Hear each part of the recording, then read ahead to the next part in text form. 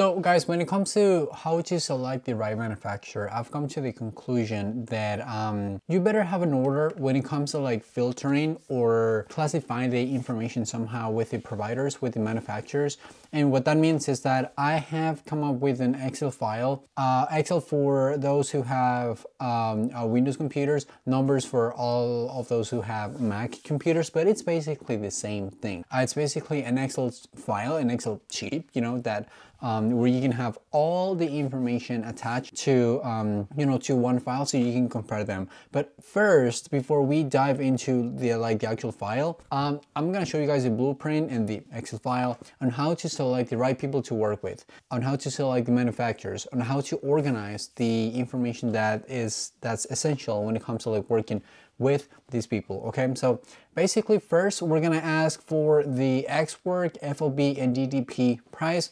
Okay, if you don't know what this means, basically the Ex Work means that they're gonna quote us for just the product. Like they are literally not gonna do anything else besides just making the product, and that's it. Like they're gonna limit themselves to that. So now on the FOB, they're gonna quote us the price of the product, and also how much is it gonna be for them to put it in the port, okay? For them to like actually take the, the 200, 300 units that you're buying and, get that to the port. Whatever the port is, if it's like Shenzhen port in China, whatever the port is, that's what the FOB, it's called free on board FOB, so that's what's included, okay? It's different than just Ex Work, okay? Ex Work is just like how much is for the product, that's it. FOB, how much is the product gonna be, plus how much are you gonna charge me to get it, like take it to the port.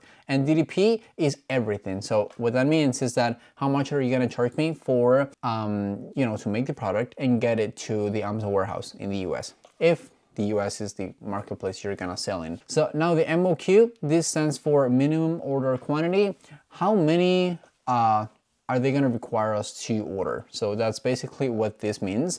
How many should I buy? Like minimum, cause they always come up with these crazy numbers like, oh, minimum 500 units, 1,000, 2,000 units. That's never true, okay? That's what they're gonna say right off the bat, but we know that's not true. Okay, so that's what can get you sometimes. It actually got me, but then, you talk things through with them and they are fine that you're not, ordering 2,000 units right out of the bat when you just met them, right, in your first run of inventory. So that's fine. And then we have the payment terms. If you're putting 30% down payment and 70% when they are done, and instead of doing like 50-50, okay, never, and I feel like I should put something in like a red or something, but never do 100% down payment, right? Because that's gonna get you a lot, like that's gonna be so bad for you. Never do this. Honestly, nobody, I don't know why somebody would do this, but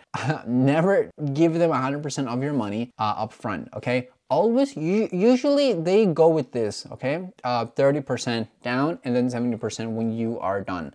So that's basically what this means. And something else that I thought including here that, may surprise you is that sometimes, when you get like, after the inspection and all that, sometimes what's pretty interesting is that, you get returns from either Amazon or the actual customers, and you can be like, okay, hey, you can tell this to your manufacturer and be like, hey, all these returns, can we exchange them for free units for the next round of inventory? Let's say that you had a total of 25 returns, 25 like units, which is a pretty healthy amount if you're gonna buy around like 200-300 units for your first round of inventory. 15, 20, 25 refunds, like returns, that's pretty common. That's pretty healthy actually. So don't freak out if you have more than that. That's fine. As long as you don't have like hundreds of returns, you're fine. You can actually tell them, hey, let's just exchange them for units for next round of inventory. Now we're gonna have the Excel file. When it comes to the actual information about all this, I'm gonna show you guys right here. basically you're just gonna put the name of the person you're talking to, if not just at least the name of the company name. So in this case, I'll show you guys. Okay, so this is the name of this is gonna be Fujian. So let me just like, you can just like copy and paste this. And then what app are you on? I'm asking if you guys are talking, like, where are you talking on? Like, are you on Alibaba still? Are you on Gmail? If you're talking on Gmail, you can just like put Gmail here, and then on the website, it's pretty obvious, right? So you just like copy and paste the website here. On the WeChat ID, I'm asking for that, like their WeChat username, right? All these like the WhatsApp, the Chinese version of WhatsApp. It's a long number, like, so you can just like, you know, ask him, you know, straight up right away, be like, hey, what's your WeChat ID? Because I feel like that would be a more organized way of talking. And then we're gonna get the email of that person. It is usually right here, like somewhere, send inquiry. So you just need to find a way to get in touch with them, and that's usually when they're gonna when you can see like the information of these people. Okay, I have to sign in, so let me just do that pretty quick so I can show you guys how that usually goes. But yeah, it's usually like a dashboard where you're gonna have like the information of that person, so you can just put that info right here on the email. Okay, now I have like this person's email, and then that's it. That's basically what this means. So when I say right, is that basically how good or how bad is the conversation going? Is how fluent are they? Are they actually doing what I'm telling them? If you didn't see like last week's video, I told them to, hey, do not reply on Alibaba. Get in touch with me on my email. Okay, on the product specifications sheet. That's every single, you know, thing that I want them to do is on that list. So are they actually reading what I'm telling them or not really? If you really don't feel like they're doing it the right way, just say no. Or if they're doing it, just say yes. The price for 200 units, 500 units, 1,000 units, and then the Incoterm, what are we doing? Like, are we doing DDP or what are we doing? You can just put there the minimum order quantity. Let's say that they ask you for at least 150 units, and then for the price for the packaging, or also if you're gonna do packaging, say yes, and then how much. If they're asking for like $2 a unit for the packaging, sample price, how much is it gonna be for the sample? Is it gonna be free, which usually is free? And then sample lead time, how long is it gonna take for them to ship my sample? That's basically what that means. Payment terms, are we doing 30 or 70, or like what are we doing?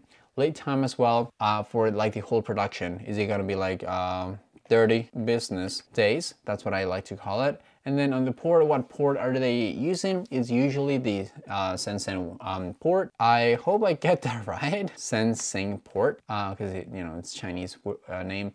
The HS code, you ask them for that. And if you are doing the logo, but that's not important. Actually, you can just remove that. If you have like the, you know, as long as you have this info, you should be okay. You really don't need more than this. This is basically for you guys for you guys to organize your ideas and be like, okay, and so you don't have to like scroll down to, you know, back to the conversations and be like, oh, what did he tell me? Oh, what's his email? Is he doing the right stuff? Is he like, do I like the way like he's doing it? Or, oh, how much was he for like 500 units again? You have it all here, okay? So there's no way to like go back somewhere else and look for it. You have a quick way to summarize everything that you guys have been talking about. So that's it, guys. This is Oscar from MC One Step. We help Amazon brands to start and grow their brand, listing images, conversion rate, and much more. So if you need help with any of that, feel free to visit our website and schedule a call with us. And thanks for watching this video, guys. If you want this Excel file, just reach out to us, okay? Just get in touch with us, and we will we'll be glad to send you the stuff that we have built with all this experience and time of selling on Amazon. So yeah, if you guys have any questions, just reach out to us. Thanks for watching this video, and please take care. Thank you. Bye.